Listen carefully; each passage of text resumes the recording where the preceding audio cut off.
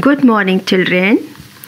Today we shall study lesson 5. India in the 6th century BC, religious movement. In India, the 6th century BC saw a great unrest in the mind of mankind. The Brahminical supremacy closed the doors of religious quest to other social classes. In the changing circumstances, many people had left their homes in search of knowledge. Among them, Mahavir Swami and Gautam Buddha became very famous. Let's know about Mahavir Swami. Mahavir Swami, also known as Vardhaman or Kaivalya. He was the 24th Tirthankar of Jainism. Children, please note, Rishabhdev was the founder of Jainism, but Mahavir Swami had revived the Jain Dharma. According to Mahavir Swami, the highest goal of a person's life is Kaivalya or salvation, which means जीव की जन्म एवं मृत्यु के बंधन से मुक्ति या फिर मोक्ष. This salvation can be attained by observing and practicing the three Ratnas. Let's see what are the three Ratnas. These are right knowledge, right belief, and right conduct.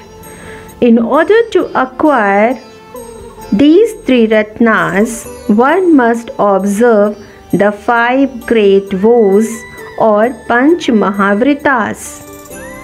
The Panch Mahavritas are non-violence, truth, do not steal, do not earn money by unfair means, and celibacy, which means brahmacharya. The language that used by common people and for teaching was Prakriti. Further, Jainism was divided into 2 sects, Shwetambar and Digambar. Let's know one more religion, that is Buddhism. Mahatma Buddha was the founder of Buddhism. He attained knowledge under the Bodhi Vriksha at Gaya in Bihar. Mahatma Buddha taught us 4 noble truths. These are the essence of Buddha's teachings. Let us see what are the 4 noble truths. These are: the world is full of sufferings. The cause of suffering is human desire.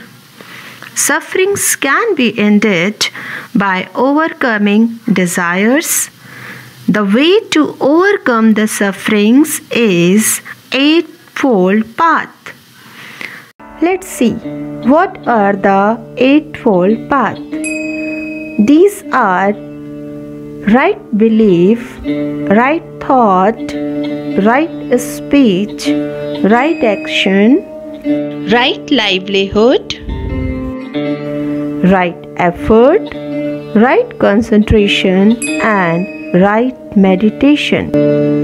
According to Buddha, we can attain nirvana by observing these eightfold paths. Now, what is nirvana? Nirvana is similar to salvation or Kaivalya as in Jainism, which means freedom from sufferings, or moksha mukti. The language that was used during that period was Pali.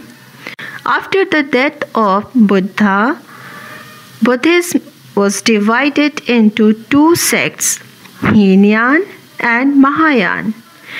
Dear children, As you have learnt in your class, Mahavir Swami and Gautam Buddha both were born as prince. They both renounced their royal life and they both became ascetics. Means ये दोनों महापुरुषों ने अपनी royal life छोड़ दी और ये तपस्वी बन गए. They attained knowledge and taught the human being the art of life through their teachings. That's all for today, children. Goodbye.